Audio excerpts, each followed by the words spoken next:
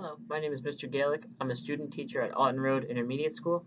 I study at the College of New Jersey and I'm here right now helping out with the music department.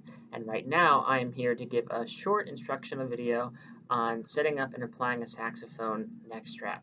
Now the saxophone neck strap might not seem like a very important part of putting your instrument together, but actually it's one of the most important parts when you're a beginning player because it does one of two things that are really important.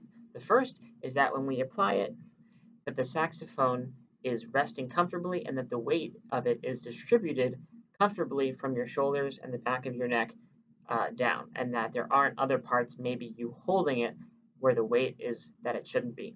And the second part is that the saxophone neck strap can adjust the height that the saxophone rests at.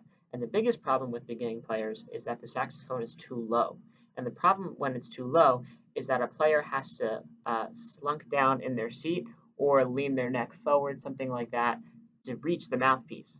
And when we do that, we sort of block our airways. When we have good posture, we're sitting up, that's when we can get the best air out. And if we have to go down to our mouthpiece, instead of tightening this and having it come up to us, the sound that we make can suffer.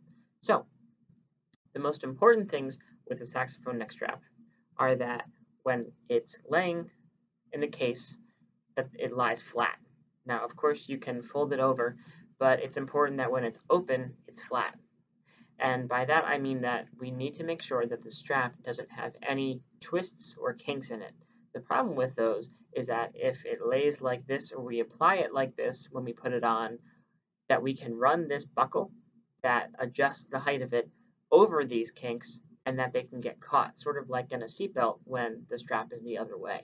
And the problem with that is that day-to-day usage and reapplication of the strap up and down can actually make the problem worse. And the more knots and slinks you get here, the less leeway you have here to adjust and even put on the strap.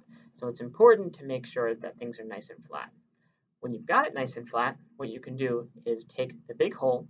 You'll see that there's most of the strap forms one hole, and then on the other side of the buckle, when it's all the way loose, there is still a tiny little hole where the hook is. We want to take the large hole and put it over our head.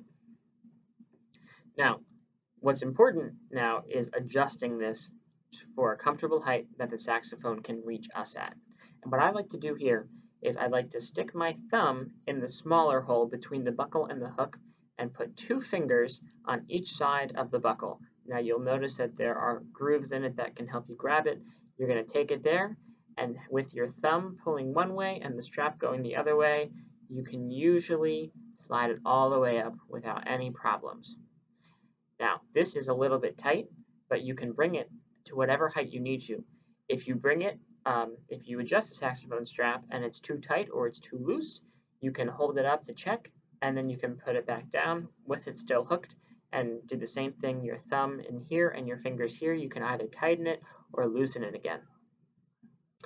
It's important to know that the hook on the end will go into your saxophone in the back. There's a small hole in the back of the saxophone that this is meant to hook into. That hole will be just above a black, it's typically black, sometimes brass hook where your thumb can hold a little bit of weight. And on that topic, it's important that your thumb is not holding too much of the weight. It's there to keep your hand in position and take on a little bit of the weight, but this should still be doing the majority of the work, again, which is why it's important that it's nice and tight.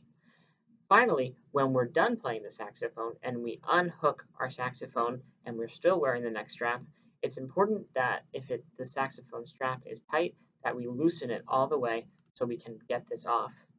And what I like to do is when I put it in my case, I'll take it and I'll lay it flat like this, and I will fold it over itself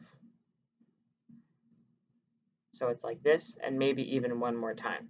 This saves a lot of space, keeps it compact and safe. When it sits in your case, it's not going to get tangled like this, and you can put it wherever you want, and next time you want it, you unfold it, and it's just like where you wanted it to start last time. That's about everything there is to know about saxophone straps. I hope this video has helped. Thanks.